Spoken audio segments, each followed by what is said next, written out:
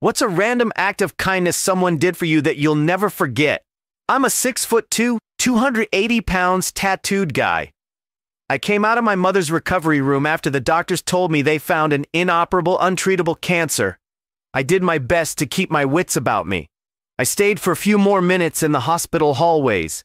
At that moment, a group of guys were coming in to check on a friend of theirs. I started crying real hard. At that moment, they started looking my way, real respectful like. I looked at one of them and said, "Bro, can you give me a hug?" He didn't even flinch, hugged me real hard and told me things would be okay. Never asked a question, didn't say anything else. I thanked him and walked away feeling like someone cared about my pain at that moment.